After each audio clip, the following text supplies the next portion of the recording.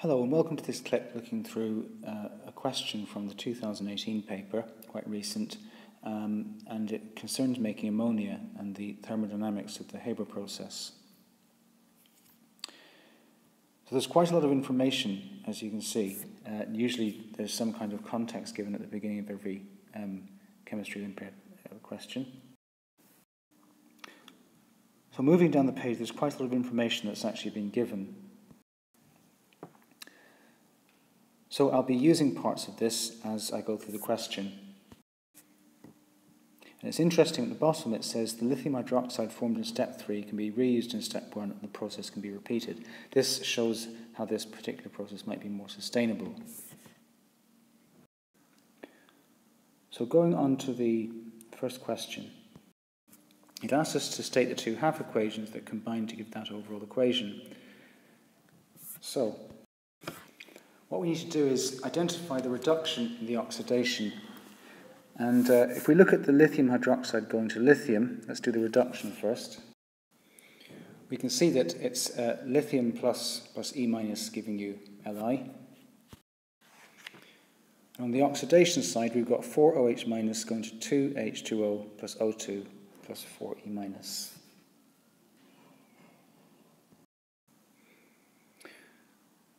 So this next part asks us to calculate some entropy data. It also needs us to go back to the previous page and use one of the expressions there.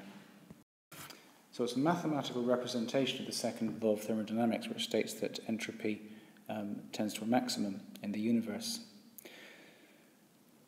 So they want us to work out delta H, delta S, and delta G. Now, each of those terms in the expression, or each of those particular measurements, are actually assigned a particular unit. So it's worth noting that the unit for delta G and for delta H are both kilojoules, but the unit for delta S is joules per Kelvin per mole. So the first calculation is based on the equation that we had on the previous page, so I brought that over there as well. And you literally just do the total of the delta H of the products, take away the total of the delta H of the reactants.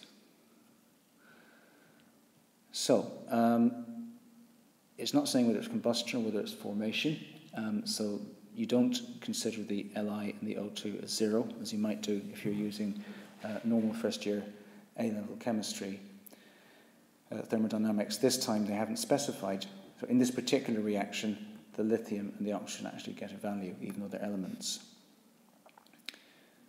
So doing the same for delta S, you do the total of the product's entropy and the total of the reactant's entropy and take one away from the other.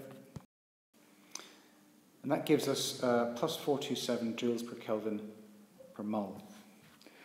So at the bottom of the question of the page on the left-hand side, there's some space. This is where I'm going to do the delta G. So adjusting for units by multiplying the entropy change by 10 to the minus 3, looking at the units at the top right-hand corner of the page, that gives me positive 1004 kilojoules per mole to the minus 1. Okay then, now we need to go on to part C. And this also requires use of one of the equations from before. So I've cut and pasted a whole section of that page so we can refer to it here. So it asks for the minimum potential that should be applied in step 1.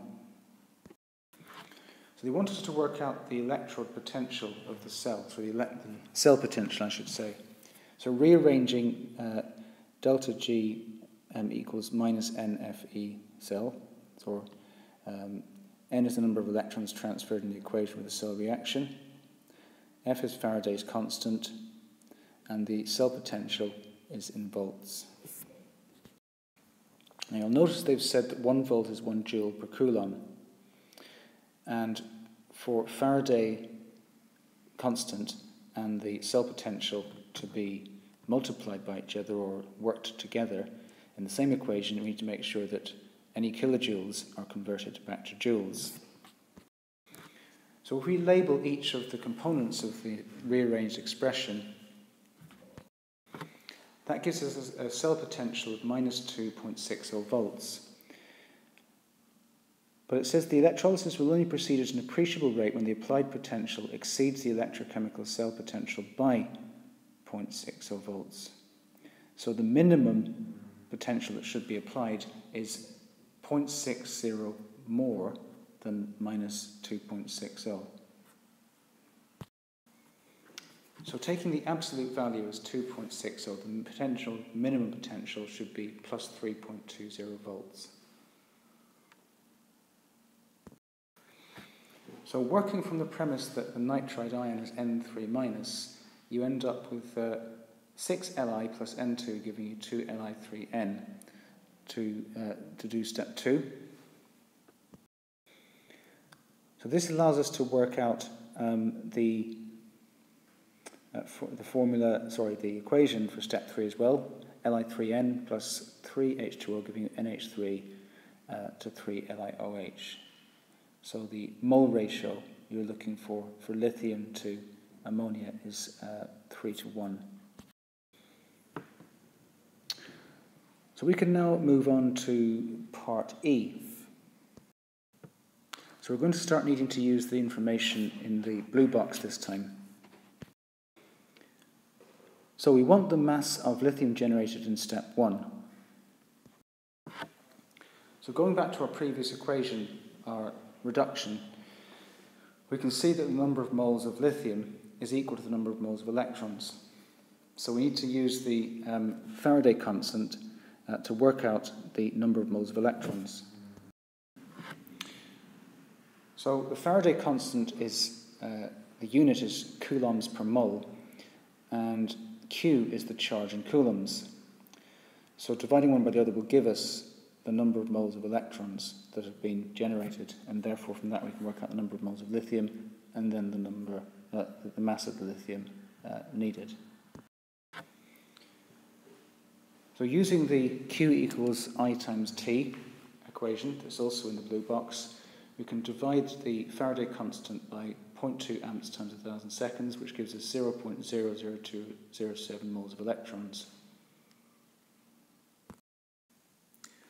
So that, taking into account the 88.5% yield for lithium production, gives us 1.83195 times 10 to the minus 3 moles of lithium. So that gives us 0.012713733 grams of lithium.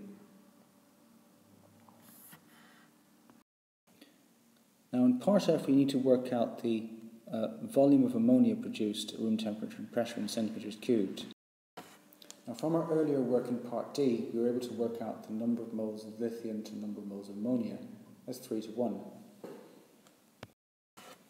So applying that to our number of moles of lithium, that gives us 6.1065 times 10 to the minus 4 moles of ammonia.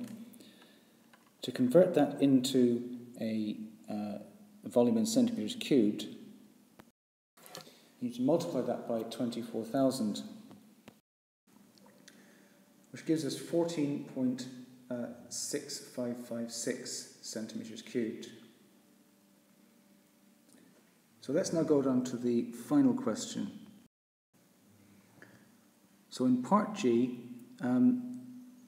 they want us to calculate the total mass of lithium in tonnes that would have been, or would have had to have been produced to generate the required mass of ammonia each year. So per year, if we convert the number of tonnes of ammonia required per acre into grams and multiply that by the number of acres, which is 130, that gives us 10.01 tonnes. So taking the relative atomic mass values from the chemistry Olympiad periodic table, ammonia ends up as 17.034 grams per mole to the minus 1. So to get the moles of ammonia in 10.01 tonnes, you convert back to grams and divide by the grams per mole, which gives us 5.88 times 10 to the power of 5 moles. Now, the number of moles of ammonia to the number of moles of lithium is 3 to 1. So what we need to do to work out the number of moles of lithium is multiply the number of moles of ammonia